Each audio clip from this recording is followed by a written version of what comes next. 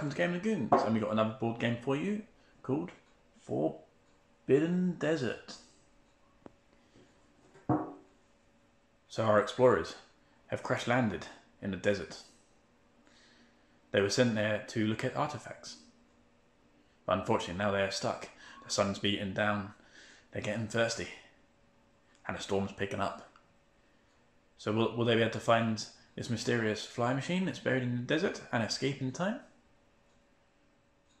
Or will they succumb to thirst or be buried in the sands of time?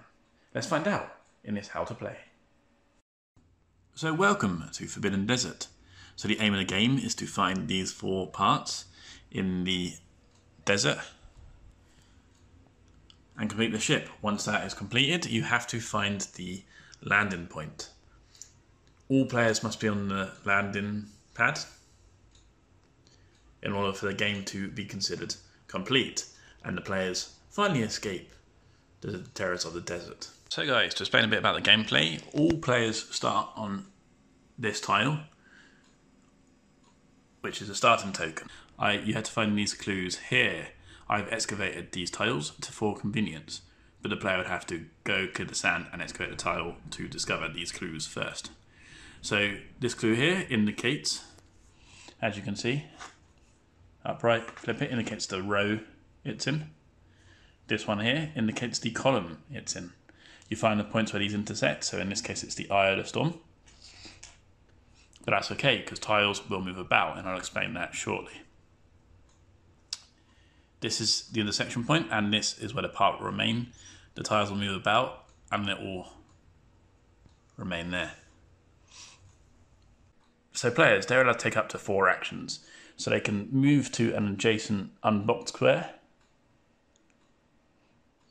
They can't move to blocked sand tiles, which is 2 sand tiles or more. But they're allowed to excavate the sand, blast it away as 1 action. And they're allowed to do this in all the adjacent squares, or if they're physically on the square, they're allowed to do it as well.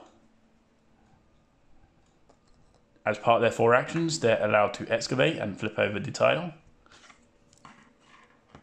which in this case is getting gear, which is special abilities. For instance, this one is peek under any unexcavated tile. They can play at any time, it does not count as an action, and they can discard it after use. They're allowed to pick up any parts as an action. If they're on the same square as a pawn, they're allowed to trade for free. So you can trade any equipment and water at no extra cost. So we come to the storm deck. You can see in this case, we are playing on normal. So we reveal the number here, which is 3 storm cards. So the first storm card is Sun Beats Down. And unless you're in a solar shield, which these players are not, or you're in a tunnel you can hide in, you lose 1 water from your account. Once it's reached the death symbol, the player dies. If 1 player dies, the whole game ends. They reveal the second card. Okay, so it's moving 1 tile down, and the tiles move into the center of the storm. So in this case, this tile moves down 1, and then you draw a 3rd storm card. And this means tiles go right. So the tiles move into the empty spaces. And as you can see, each one of them gets another sand point as well. So that one gets blocked because there's 2 sands on that one.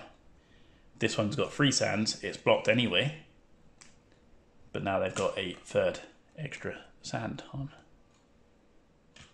The part is still there. But in order to pick up this part, they must effectively clear 3 sands, excavate the tile, and then pick it up. Please note there is also cards in here called Storm Increases, which will increase the level until you draw more cards. If this reaches the top point, again, your players are all dead. If your sand tokens run out and there's none left in this pile, which is entirely possible as the board shifts, then your characters are considered buried in the sand and there is no way to escape. So hopefully you've been enjoying this video, and we'll get a playthrough out fairly shortly. Remember to leave a like, subscribe if you are subscribed, click the bell button to get notified of upcoming videos, and keep updated on our Facebook and Twitter pages. And we'll see you later. Bye.